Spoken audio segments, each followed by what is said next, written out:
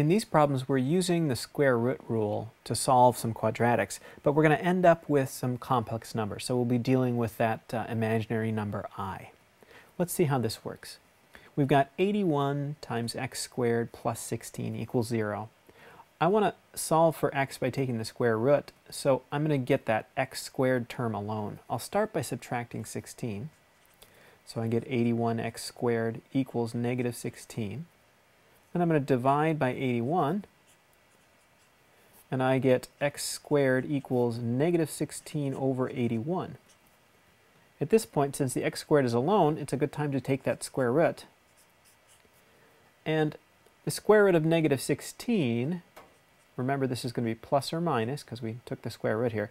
The square root of negative 16 is going to be, well, negative square root of negative 1 times the square root of 16. That's going to be I times 4, or 4i. And the square root of 81 is 9.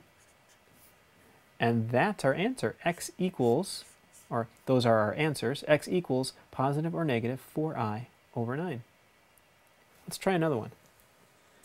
This one's very similar. I'm going to start by getting rid of this constant term by subtracting it from both sides. I get 64x squared equals negative 25. Then I can get that x squared term alone by dividing both sides by 64. And I get x squared equals negative 25 over 64. Here, when I take the square root, I'm going to get a positive or negative. The square root of 25 is 5, so the square root of negative 25 is 5i. And square root of 64 is 8. Positive or negative 5i over 8.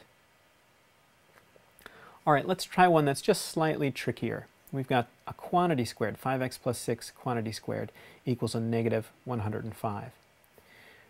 We don't need to do anything else to the left before we take our square root because we have this everything inside the quantity squared. So we're going to take a square root right now. And let's see, we're going to get 5x plus 6 over here, and I'm trying to think if there's anything to factor there. I don't think so. So I'm just going to pull out the negative 1 and call this I times the square root of 105.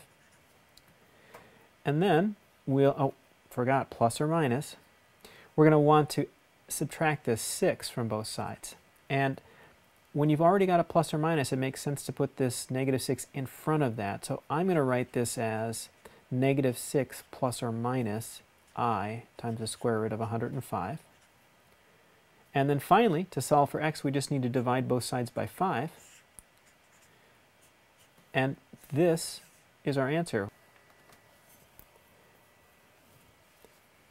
So it's negative 6 plus or minus I times the square root of 105 over 5.